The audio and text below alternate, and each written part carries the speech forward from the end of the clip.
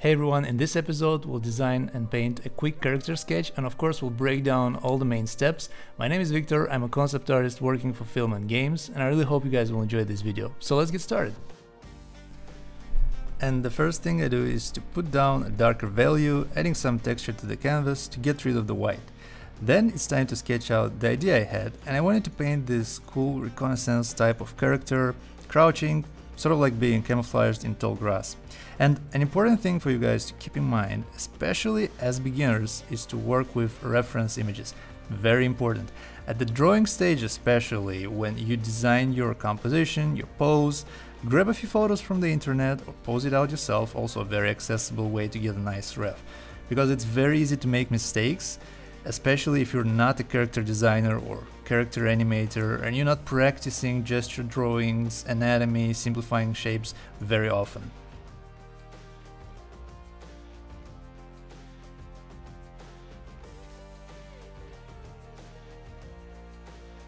Alright, so we've designed and prepared the composition, now it's time to work with value and color, and I've started from the background, establishing the sky. I work with pretty large brush strokes at first, because you don't want to worry about the details for now, you just want to get a feel for the values and figure out the mood.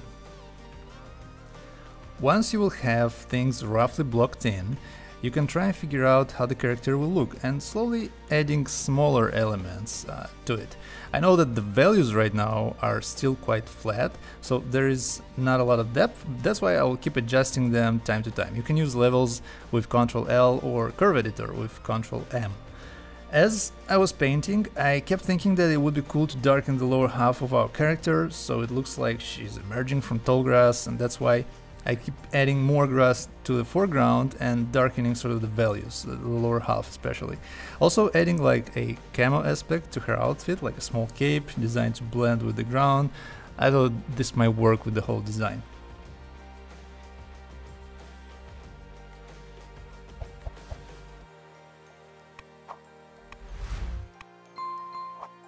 When we look at the weapon, it's pretty straightforward. I start painting with larger brush strokes, again, defining bigger areas, adding some color variation, adding some larger elements, so the first read, and then we're moving towards smaller details, adding some color accents, but really nothing too flashy because the whole design idea of the character should be stealthy looking.